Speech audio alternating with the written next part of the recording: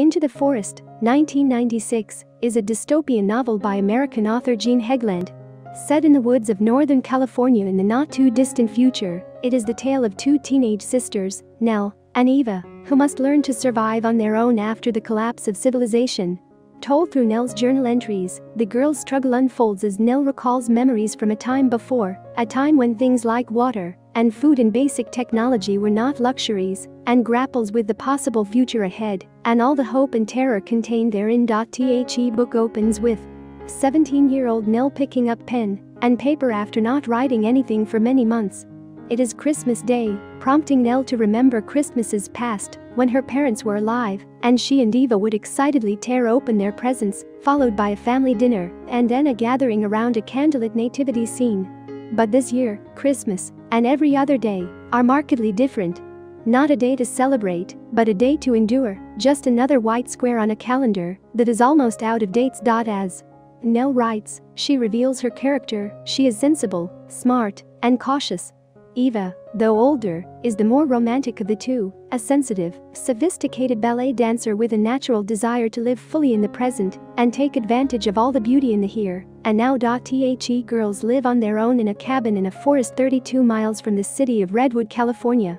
Their mother died the previous year of cancer, and their father died more recently in an accident while chopping down trees for firewood. Nell and Eva start out with the hope that things will, somehow, someday, return to normal. They are not quite sure how this will happen, they only have faith that it will.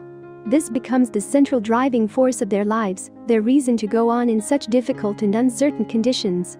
As they carefully ration their food supply and try to meet the basic demands of day-to-day life without electricity, internet access, resources, or community, they also continue their pursuit of the interests and plans they held in their life during the time before. Nell studies each day in preparation for the tests that will help her gain admission to Harvard. Nell diligently rehearses her ballet routines. On day, their friend Eli pays a surprise visit, and the severity of the situation they, and all of humanity, face comes into sharper focus. Eli, on whom Nell has long had a crush, informs them that Redwood is virtually a ghost town, with most people having fled or died from disease. He shares with them the rumor that life in the East, specifically Boston, remains unchanged from the time before, a place where normalcy remains. Eli and a group of other townspeople plan a cross-country expedition to Boston, and he invites the girls. Nell seriously debates joining the group, but Eva wants to stay, so Nell ultimately chooses to remain in the woods with her sister. Not long after, the girls' circumstances grow even darker. A stranger attacks and rapes Eva. With Nell's support and care, Eva heals from the ordeal, but soon learns she is pregnant. She decides to keep the baby, choosing to see the child as a sign of hope in a desperate situation and proof that good things can come even from life's traumas and hardships. As the fetus grows in her belly, Eva recognizes that it will be its own person someday, which grants it certain unalienable rights. As such, it deserves a chance in the world. Coming to terms with this, Eva also realizes that the world her child will enter is not the world she and her sister once knew and loved. And so, they best prepare themselves and the coming child for life in this new reality and stop wishing the world would return to what it once was. Nell and Eva commit themselves to building a sustainable existence, both for the child and for themselves.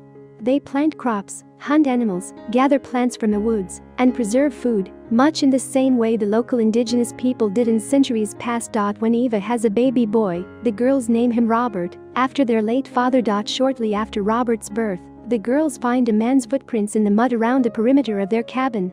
Someone has been watching them, essentially lying in wait. There's no telling who it is, what he might want, or what he might do. Feeling they have no other choice, the girls go through the house, taking only the essentials they can carry with them. Once outside, they burn the house to the ground. Eva, Nell, and Robert then set off deeper into the forest and deeper into the unknown. I hope you enjoyed this video. Leave a like if you did and be sure to subscribe for more lore. Thank you all so much for your support.